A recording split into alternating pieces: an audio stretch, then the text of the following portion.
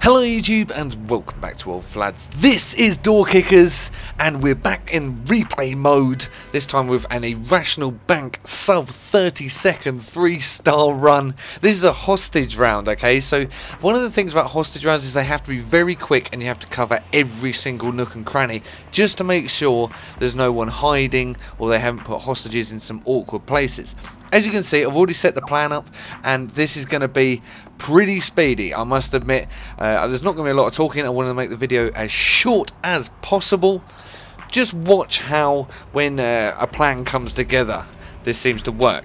Okay, so you're going to notice I've also got marksman support. I think I only use it once in this. I went with the shotguns that did all the main breaches, because with the sort of shooting into the hinge thing they do, you can actually take out even really like strong doors, as you're going to see in a second with the vault.